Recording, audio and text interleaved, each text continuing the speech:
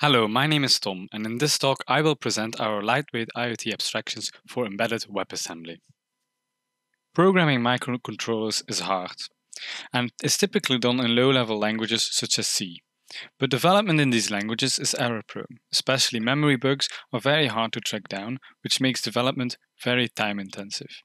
Additionally, on microcontrollers there is often no debugging available, which makes finding bugs even harder.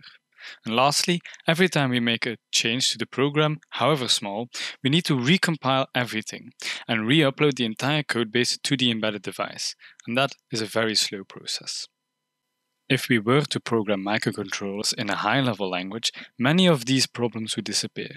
We would have memory safety, which means less bugs, and it is also easier to support more advanced features that help speed up development, such as debugging and live code updates. But which high-level language to choose? If we want to support all of them, we would have to port each language to every electronic platform out there. This is clearly not feasible. We would much rather use virtualization and decouple the languages and the electronic platforms. WebAssembly bytecode forms a perfect compile target for this task, and that is why the WARDuino virtual machine was developed by my colleague Robert Gurdey-Psinj at Ghent University. It allows us to execute standard WebAssembly code on embedded systems. But there are still two problems we need to solve before we can start using high-level languages to program embedded devices. Standard WebAssembly does not support interrupts, and there is also a mismatch between the high-level data structures of the targeted programming language and the low-level numeric types of WebAssembly. This gap will need to be bridged with specific language symbiosis. We will discuss each of our solutions for these problems in turn, starting with supporting interrupts. The Arduino virtual machine allows us to take any standard WebAssembly program, upload it to an embedded system, and execute it. However, we want to interact with the environment by, for instance, reading sensor values or communicating over the internet with protocols such as MQTT. To keep programs lightweight and efficient, these things are normally done with the help of interrupts, which standard WebAssembly does not support.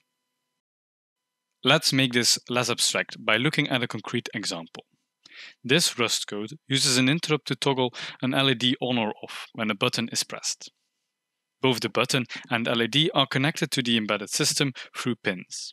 To toggle the LED on or off, the toggle function only needs to read the current value of the LED pin, whether it is high or low, and then write the opposite value back to the same pin. It does this with the digital read and digital write functions that are imported from a Arduino package, just like all the other functions used in this example. But many digital pins on embedded devices support both input and output. That is why we need to first set the correct mode for each of the pins involved before we can read and write to them.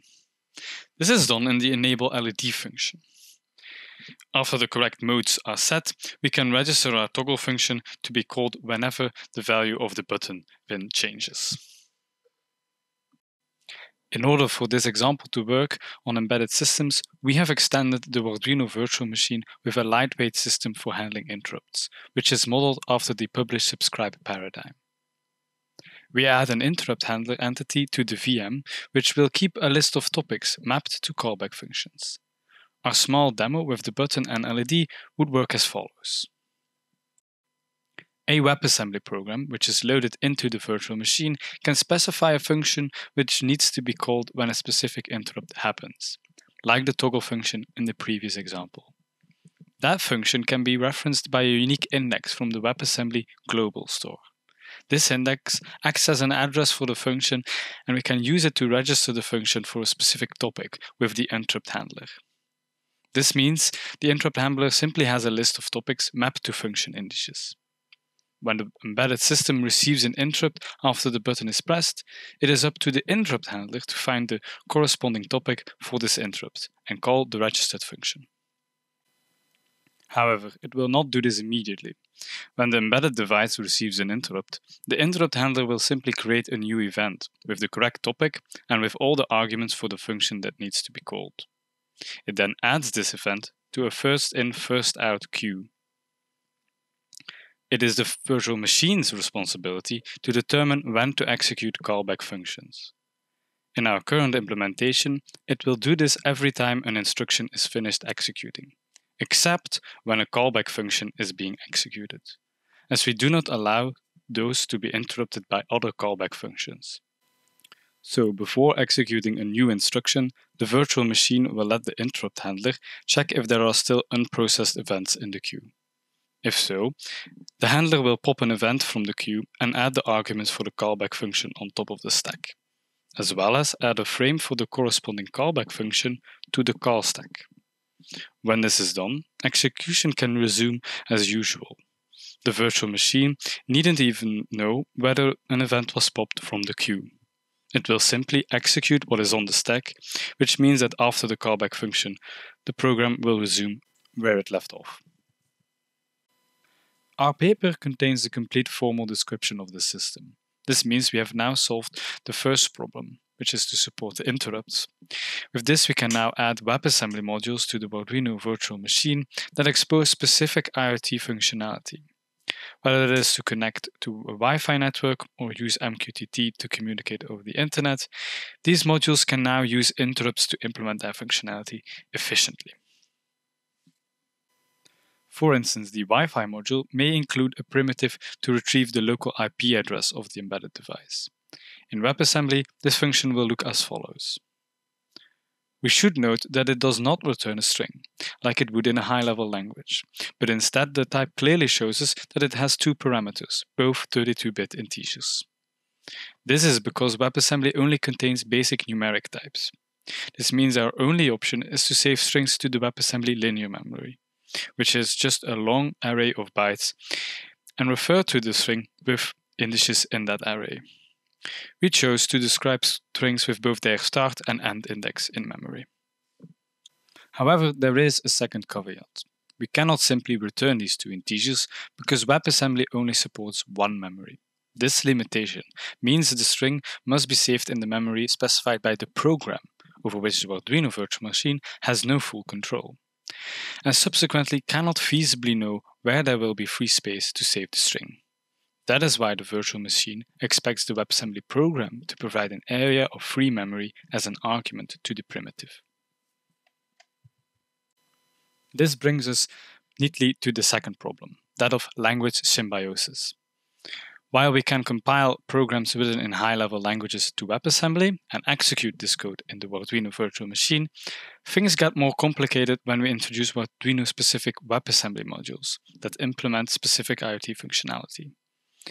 It is impossible for the compiler to know how primitives from these modules handle things such as strings. So for each of our modules and for each high-level language we want to support, we need to bridge the gap between the high-level abstractions from the programming languages and the low-level types of WebAssembly. This comes down to writing pieces of glue code in both the virtual machine as in the language we want to provide. We have done this for both Rust and AssemblyScript, a variant on TypeScript developed specifically to compile to WebAssembly. We'll focus on Rust for the rest of our talk, as the glue code for TypeScript is entirely analogous. Now, let's take a look at the local IP primitive from before as an example. When we want to get the local IP in a Rust program, we expect to do this with a function that simply returns the string or even a specific local IP enum. Instead, here we have to pass two arguments, a buffer and a size, and the function returns nothing.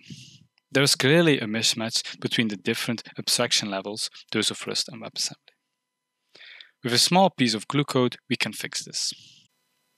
In Rust, we write a function that will wrap around the imported primitive, but now with the expected interface, no arguments, and it returns a string.